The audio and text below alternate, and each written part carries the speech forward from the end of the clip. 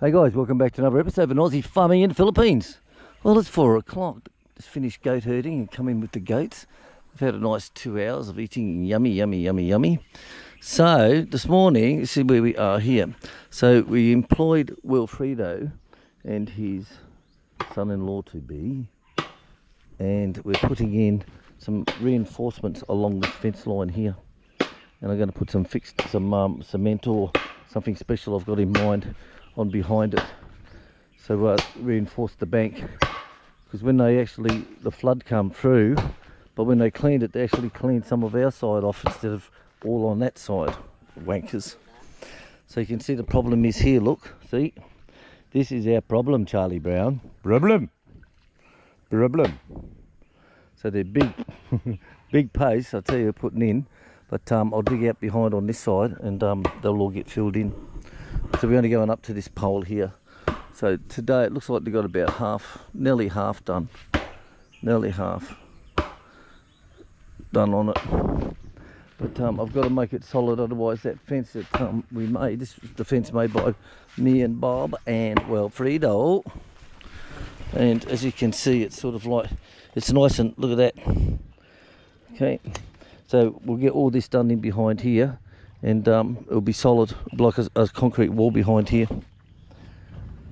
But what can you say, Charlie Brown? What can you say? Don't know how deep they can get them down.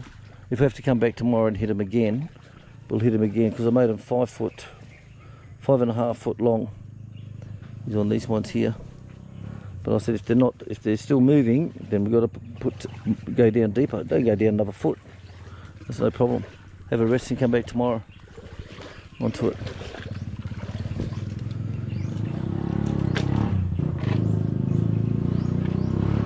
But it will work. I know it will work. I know it will. I know it will. Definitely. Reinforce this. Fill it up full of concrete behind it all. Should be right. This will act like a like boards for it. You know, like what do you call it? Formwork. Like formwork. That'll fuck them. Sam, come on. Polly! Polly's just totally ignoring me. Polly! Come on! Sam! Bah! Well, the sky's going ugly, so it may rain. Well, this is the corn that Chick planted, look. And it was going alright. She got up to it's probably about 6-8 inches tall when the flood come through. Totally stuffed it all. Totally stuffed it all, because all this was water way up here, past those bags up to the longestine trees up over here. It was all water. See, in the old days, the creek used to come down through here in the old days, and it'd come around through here on these trees, cross that bank over there and go back down into there. So what we did when we filled all this up, we got 50 odd truckloads of 11 metres per truck, and we dumped it all in here, and we lifted all this up another 2 feet. And we actually reclaimed it all, and we dug the drain out along the boundary line. So the boundary is our fence here, and we actually run from this pole here on this side of the creek all the way down. But I can't get a fence in there, that's why I put the temporary electric fence in there, if you can see. But normally our boundary lines go from here to that bamboo all the way down on that side. You all right, big boy? Come on, let's go up home. Right, so school's back on again. All the kiddies leaving school, heading home. Long walk, you know, it's about a 2-mile walk for them. But they're lucky. Some kids do more, honestly. Some kids, we're way up there in the village, and they've come down here and they'll live home. Some go that same distance again on the opposite side. So some of them can walk up to 4 miles. 4 miles easy a day to school and back. And we're talking little kids too, not just the high school kids. We're doing those little fuckers, you know, the little ones who are on 3rd grade, 4th grade, shit like that, you know. Like, I wouldn't let my kids walk to school at that age, but what can they do? You know, they've got no transportation. Polly, come on, yep. Sam, yep. You know, there's no transportation or anything. They don't have money for a motorbike. You know, people don't realise how poor the Philippines is. You know, they think, oh, let's go and retire in the Philippines. They think, well, seriously, a lot of Westerners think that it's just like, say somewhere in the States, you know, some country in the some city in the States. They think it's just like that, but it's the Philippines, where it's the same structure, the same roads, footpath, gutters, running water, electricity. It's the same thing, only the people look different to the Americanos, and they speak a different language and eat different food. But they think that everything else is the same. Well, it's fucking not. You know, like, look at it here. All these kids walk to school from 3rd grade onwards. Seriously, 3rd grade kids. And even little Pat next door here, they walk her to the school and back each day, and she's in kindergarten. Serious. Here's Popper, got his durians. More fell, Popper. Good. So Papa's got a couple more durians, little ones. These are from the big tree. The other tree is the Thai one, where they're really big and solid. So we got our corn dried, so we're happy with that. But the weather is gone absolutely ugly. But if Wilfredo and son-in-law to be finish, like soon, which I think they will be at 4:30, that gives me half an hour, I can get all this packed up. Now the thing is, when you pack up corn, guys, when you pack up corn, when you load it all into the sack, you don't tie it off. You got to leave it open on the top, because otherwise it just builds up all the humidity again. So people were bringing us corn, and we're putting the tester on it, and they said, no, it's been out in the sun all day, it's been lovely, but you put it on, it's up to 18. And they go, well, it wasn't like that when we packed it up yesterday afternoon. So Chick's trying to teach them and educate them, say, look, when you pack it up, don't tie it. Don't tie it until you're going to deliver it or do something like that. So the last lot that the people came and brought, it was only, I think it was about 25 kilos or between 20 and 25 kilos. And she said, oh no, we've learnt from you to keep it open, and that was down to 14. So that was quite good. So just remember, like even now, if this was night time, we would have this in there, the trucks would be out, this would be in there, and we'd have it all opened out. Even having it covered like this at the moment, because of this rain coming, even have it covered like this, that will build it back up again. So there's food for thought. Food for thought. So all the babies are going well. Big Maria's little baby, Big Maria goes and drops her eggs in the turkeys area, okay? So the turkeys hatch it out. And of course, they're a day apart or 2 days apart when they hatch out. So the last one hatched out today, which I've given her. So I hope it survives, because little white ones always fucking whinging. Always fucking whinging, that white one. But Big Maria's little one.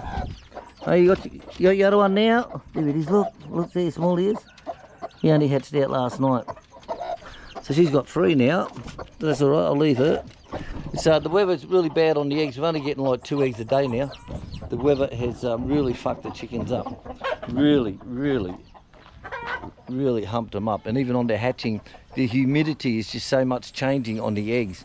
And a lot of eggs, when you just pick them up, it's just pure liquid. You know, and it's like some will hatch, some won't. And you got to check it every day, because you can pick it up today and shake it, nothing will happen. But tomorrow you pick it up and all you hear, you know, a big wet pussy slopping around. Sort of like disgusting. So you have to get rid of them, because if you don't get rid of them, they'll explode, and all their gooey monkey cum shit will come out all over the eggs. And then once it goes all over the eggs can't breathe, and that's how the chicken breathes when it's inside the shell. It breathes through the pores of the shell, and if that gets covered, and you can't wash it off.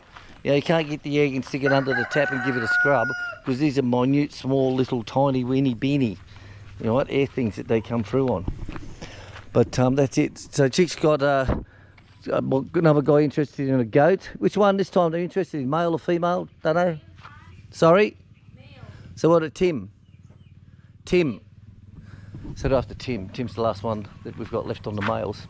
So because the other one she's got is Lily. Lily's already booked and half paid for, but he's having trouble getting rid of his goats at the moment. But that doesn't worry us, because he brought that at 4 months old, and because we're still here looking after and feeding it, the price goes up. So now it's 5 months old, he pays the 5-month price, and he's already left his deposit for it, and they're non-refundable deposits, because we could have sold it long time ago. That's how it works on the farm. So if you want a goat, it's 2,000 deposit. So you can say, I want this one, and you normally pick them up at the end of 3 months. Okay, but if you say, well, I want this one now, I've head marked it now, so you pay for the price of it, it will be at 3 months old. You give us 2,000 deposit. And if you turn around then at 3 months, say, oh look, I don't want it now, It is, sorry, you've lost your deposit, because we could have sold that to someone else.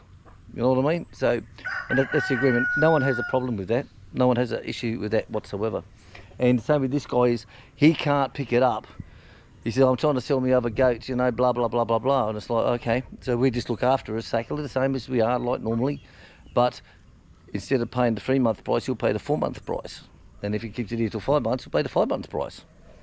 That's the way it goes. And if he says, oh, look, I don't want it now, okay, he loses his money and we get to sell it at 5 months old. More money for us. That's how it works, guys, you know.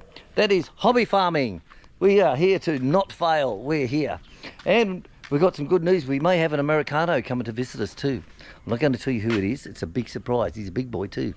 So it's a big surprise. So we may have an Americano coming to the Aussie farm in the Philippines. All right, guys, love you and leave you. Thanks for watching. Thanks for all your support. And like I said, thanks for all the emails and the messages we get from people saying how much we've changed their life for the good. Thank you very much, guys. We really appreciate them thoughts for Chicken Eye. All right, guys, we're going to say catch you all later on. TTFN, don't forget, hit that like button, hit the subscribe button, hit your bloody boyfriend if you want to, whatever you want.